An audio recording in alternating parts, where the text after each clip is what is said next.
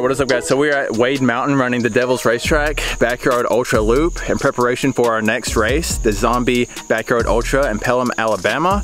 And I'm kind of trying to build some confidence from our shit show that we had at Warhorse, but we're gonna be out here for the next 8 hours running 4 miles every hour on the hour. Whenever we get back from our 4-mile loop, we won't start the next one until the next hour starts. And I figured I would give you guys some tips on Backyard Ultras. I ran my first one back in April. Definitely not an expert, but I did learn some things that maybe you can avoid if you're doing your first Backyard Ultra.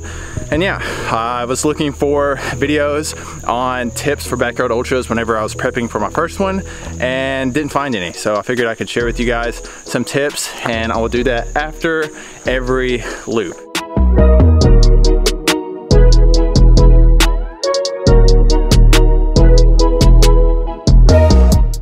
Okay, so tip number 1 is a really basic one, and it can apply to so many different distances, not just Backyard Ultras, but it is to run your own race. It doesn't matter if you come in every yard at 58, 59 minutes, as long as you're coming in and under an hour, you are still in the race. Don't feel like you have to keep up with anybody. Don't feel like you have to run each yard fast at all, because you can get away with tons and tons of walking and just saving your energy and your legs for later on in the race. So tip number 1 is going to be run your own race.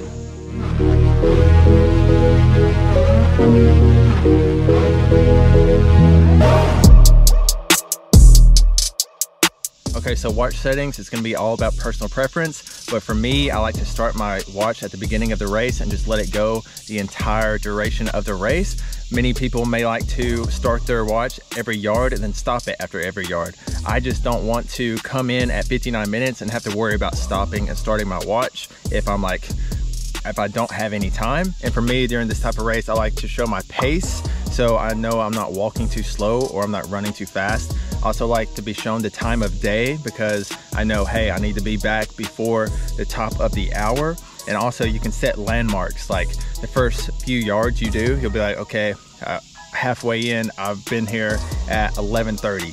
So it took me 30 minutes to get here. So you know in the later yards if you're running behind on your normal time or not.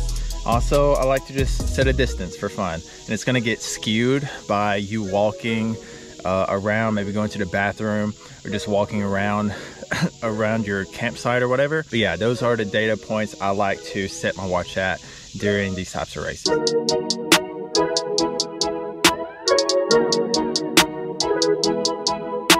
Okay, so the cool thing about these races is they're made with both trail runners and road runners in mind. If you prefer one or the other, you are in luck, because the first 12 hours are gonna be on the trail 50 miles, and then the next 12 hours will be 50 miles on the road, and then they just keeps on going. Every 12 hours they alternate. So if you prefer one or the other, you are in luck. But if you prefer running on the roads, you're also gonna wanna implement trail running into your training, and vice versa. If you prefer the trails, you're gonna wanna get some road miles in too, so your legs are used to the pavement and stuff. But yeah, that's really cool about these races. In the last race I did, it did not make it to the night portion, but for this next race, I plan on bringing another pair of shoes, road shoes for the road. And yeah, that's just something to keep in mind. Some people may prefer to just wear the same shoes the entire race, but I plan on switching shoes for each portion.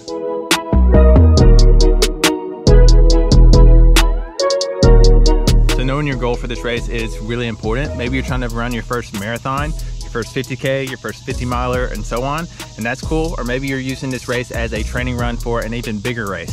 These races are kind of known for just testing your limit, seeing how far you can go, because this race will go on forever until there's only one person remaining or until no one finishes a loop. And I believe like the record in one race was like 80 plus hours, maybe 83 hours, which is 3.5 days, which is insane because that's every hour on the hour. And whenever I'm going out there with the mindset of testing my limits, I'm really not trying to set any kind of distance goal, because I think whenever things get hard and you set that distance goal, maybe I'm at 50 miles and I'm struggling, and I'm like, okay, let's make it to 100.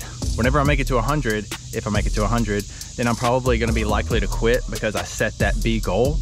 whenever maybe I had 10 more miles in me, maybe I had 20, 30, 40 more miles in me. You really have to decide what your goal is before you go into this race if you really want to set your limit. Or maybe you're using it as a training run, who knows?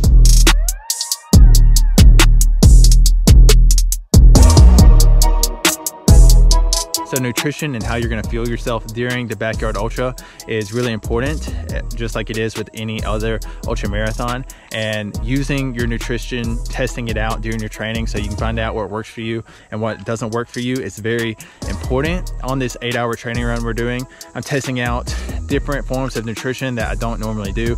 I usually like using Tailwind, but I'm trying to get away from that because I just want to stop buying bags of Tailwind. So on this run, I'm fueling myself with Powerade, Coca-Cola, water, and club chips, and that's working out pretty well for me right now. But yeah, just having a plan, testing out your nutrition plan leading up to the race is very important.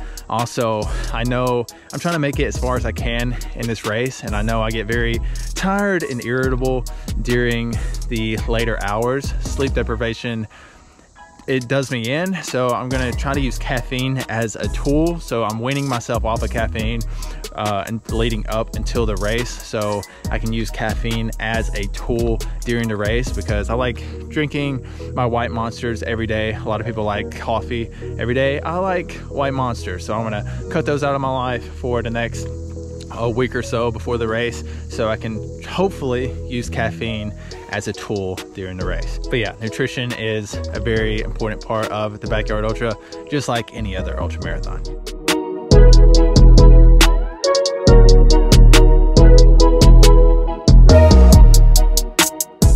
So what do you need for a Backyard Ultra? I mean, it's just like any ultra marathon. You'll probably need an extra pair of shoes, a few extra pairs of socks, and then just all of your nutrition.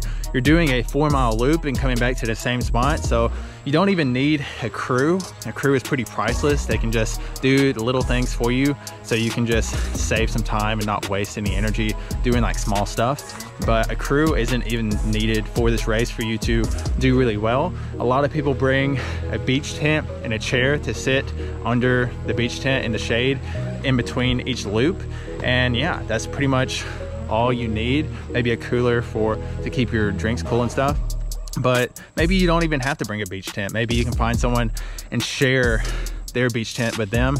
Although you got to keep in mind, if you make it farther in the race than them, they may pack up all their stuff and leave, so it probably would be better to have your own so you don't have to like rely on someone. But yeah, those are pretty much all the things you need for a Backyard Ultra. Pretty simple. You're doing a 4-mile loop coming back to the same spot, so you can keep all your stuff there. You don't have to move it from like different aid stations, so it's really nice and really convenient.